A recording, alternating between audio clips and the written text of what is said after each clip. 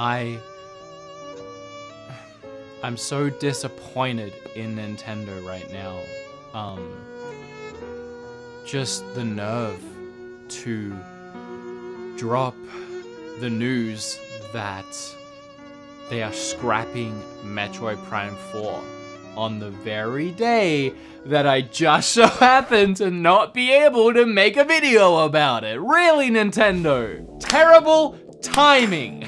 Now, for those that watched the video yesterday, really fun video, Kim and I read through some terrible GameStop and Amazon reviews. Well, there was a sponsor in that video. Once you put it up, you can't then put another video up for another 24 hours. You gotta give that video breathing room, which is completely understandable, but do you know how much it sucked to wake up in the morning and see that news and just want to talk about it and express my feelings and vent with you guys and kind of get us all on the same page, because I thought there was going to be a load of backlash and I was prepared to be a voice of reason, but surprisingly and awesomely and rightfully so, when you look at the announcement itself, it's mostly likes. Everyone's really in support of this, and that's great. I don't even have to convince anyone that this is a great thing. I can just get to talk about it, I guess.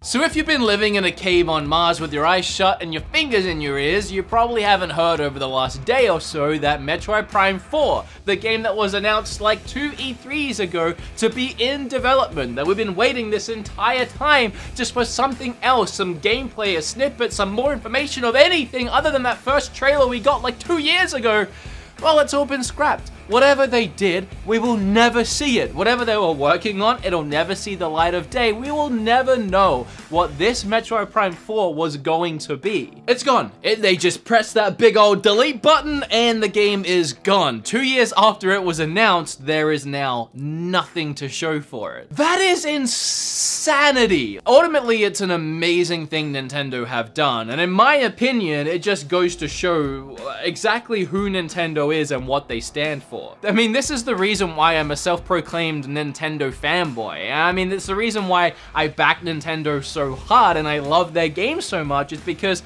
they are quality. Nintendo strives for quality. They want to put out the best games they can put out, and they've been doing it. Mario Odyssey was amazing. Breath of the Wild, they worked on it until it was perfect, and then they released it. That's what Nintendo does. And in a day and age where you see so many companies just get to that point where they can't work on a game anymore, they're at that deadline and they just gotta shovel it out, and they do because they need to make money and they don't want to take a loss. Just deleting a game that teams of people have been working on for years costs money. Look at games like Fallout 76. It wasn't ready. It so clearly wasn't ready, even in beta 2 weeks before it actually released. But what you gonna do? Just get it out on those shelves. We see it time and time again. Games not being finished, just getting thrown out on the shelves. Maybe they're just dead on arrival, or maybe they fix them later. They never end up being the game that they were supposed to be. But Nintendo didn't care about any of that. They didn't care about losing money. They didn't care about sinking more time into it.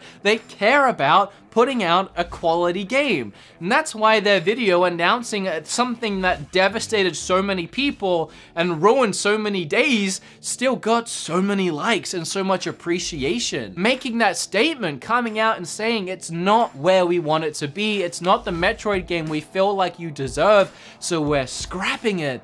And we're going back to its roots and giving it to Retro Studios, the company that developed the first 3 games, and we're letting them do it. Like, that's crazy. Like, Nintendo had complete control over this, and they've gone, no, you do it. Like, that's, it's not a line of thinking you see from companies in 2019, 2018. You just don't see that anymore. Companies like Bethesda, companies like EA is probably a better one. We would have got whatever Metroid game that was, and we would have been told to be happy with it, and then we would have had loot crates in there as well. If you don't like it, don't buy it, is what they would have said. Who said that recently? Wasn't that Battlefield? If you don't like it, don't buy it. They put the game out, and no one bought it, and they didn't like it. Nintendo doesn't say we don't like it, don't buy it. They say we don't like it, so we're not selling it.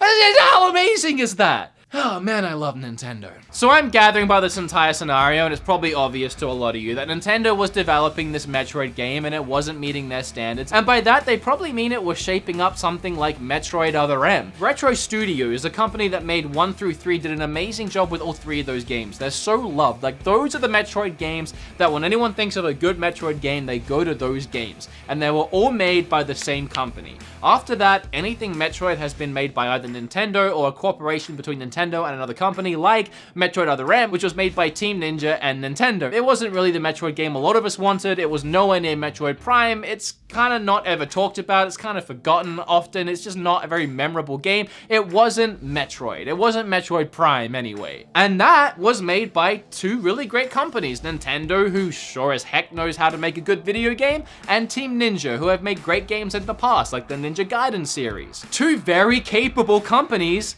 who couldn't deliver on a Metroid game. Obviously, Nintendo, moving into this new system and wanting to develop Metroid Prime 4, they wanted complete control over it. They probably felt like, 1, they wanted quality control. They wanted to make sure it was an actual good Metroid game that lived up to the name of Prime. And 2, they probably wanted all the money. I mean, they have the rights and the licenses to develop this game on their own, in-house. If they felt like they could do it, they may as well have done it themselves. But just like Metroid Other M, I guess it really wasn't shaping up to what Nintendo considers a quality Metroid game, and they saw that, and they scrapped it, and they gave it to Retro... This is...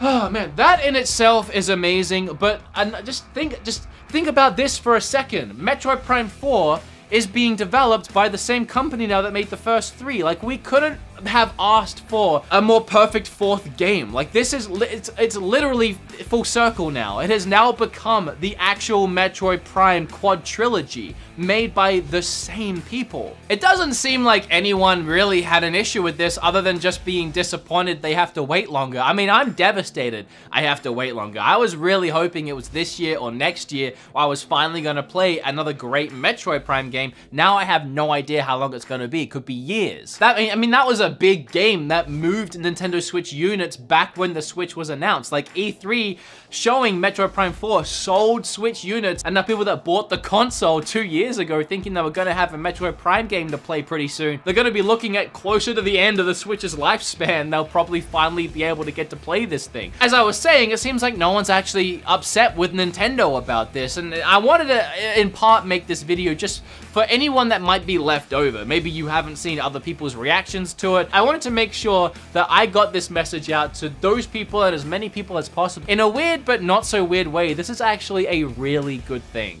I know it sucks we have to wait longer, but it's a good thing because it's gonna get done right. I'm almost not even that upset. Like, it's so weird. Like, if you had told me yesterday that I was gonna wake up today and be told that Metroid Prime 4 was scrapped and starting again, and I had to wait 2 years without seeing the actual video I ended up seeing, and just being told that information, I would have been mad. I would have been so I would have been like, what? Nintendo, what are you doing? Like, how did you mess this up so bad? But that one announcement was delivered so well and explained so perfectly, it just made it okay and gave you even more respect for Nintendo. I'd love to know what you guys think. I feel so much better now that I vented. If you like this video or you learned a little something, make sure you hit the lip all over that subscribe button. Really appreciate it. Click or tap on this video right there because I would appreciate that as well. And now, let's get to waiting for another 2 years, I guess. Oh well, there's a bunch more Switch games to play in the meantime.